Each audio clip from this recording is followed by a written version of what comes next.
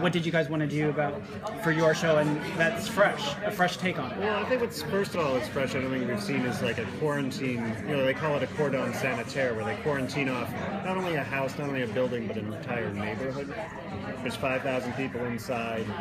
Many are healthy, but they're not allowed out for fear that the disease they might be a carrier.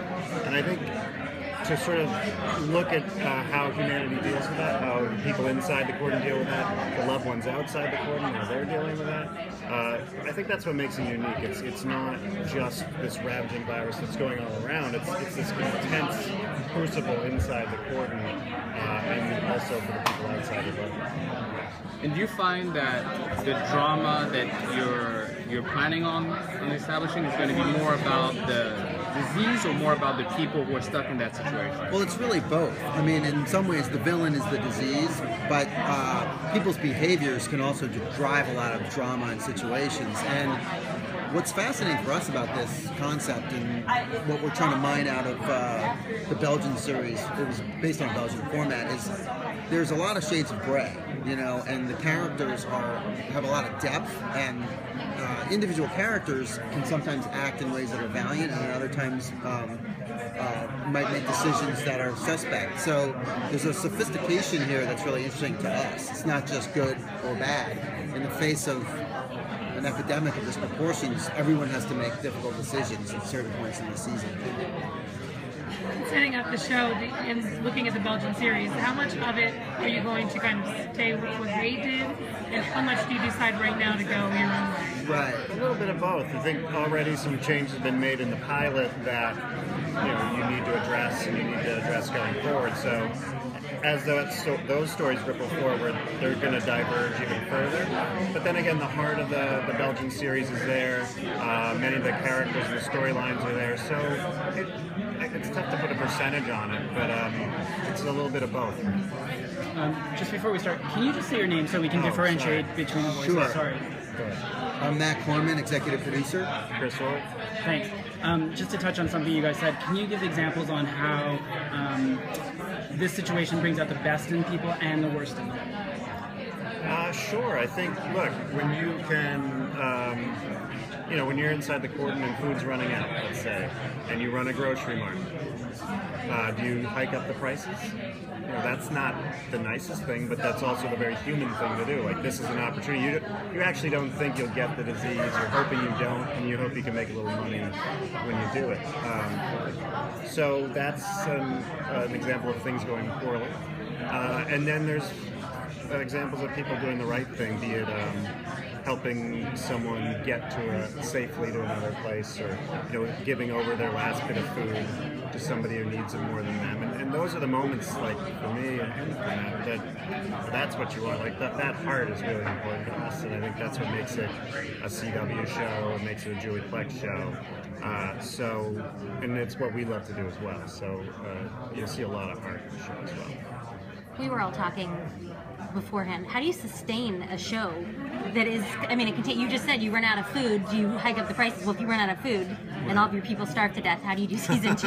How does that work, I think that you're right. Just like a virus, it can run its course, but different things can happen.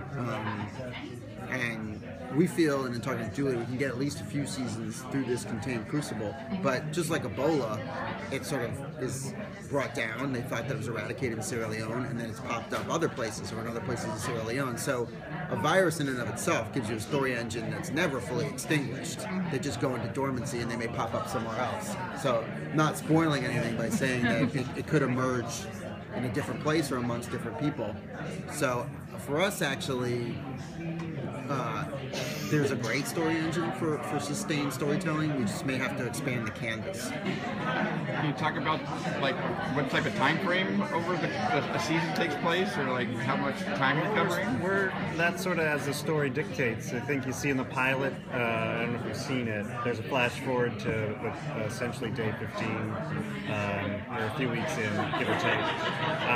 And we'll hopefully see what got us to there, but then we may even see what goes beyond that. For us right now, we're in the writer's room with the writers, talking about the season, going from episode to episode, and kind of letting the characters' stories dictate the time frame. but it is fairly clipped. In other words, I wouldn't say it's a hard and fast rule like a day per episode, but we're not talking about months and months. You know, it's a matter of weeks over the course of the 13 episodes, which is kind of exciting as storytellers to be able to move forward with that level of propulsion.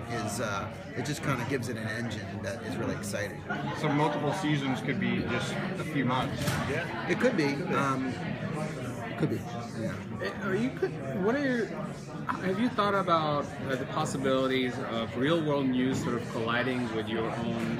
Absolutely, and I think that that's a great opportunity rather than a problem.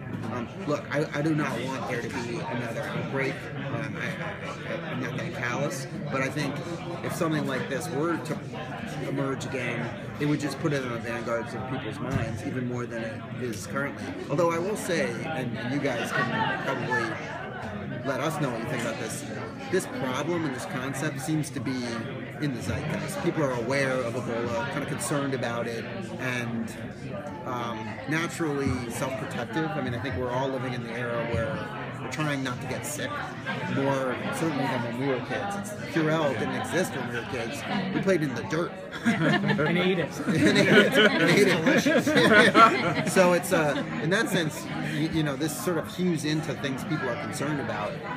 With the internet, you know, you can link to a terrifying story about somebody getting Ebola in their eye, and I'm sure some of you saw that, and it's just out there in a way that it's a little bit of a negative, I think, of the information age. In the same respect, though, like, it's out there, but it's usually over there. Like, we in America don't really have to deal with this kind of thing.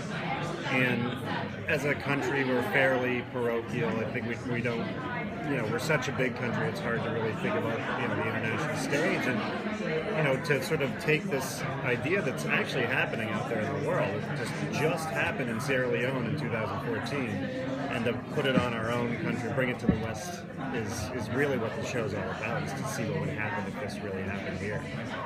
Yeah, great. Well, thank you guys. Thank you.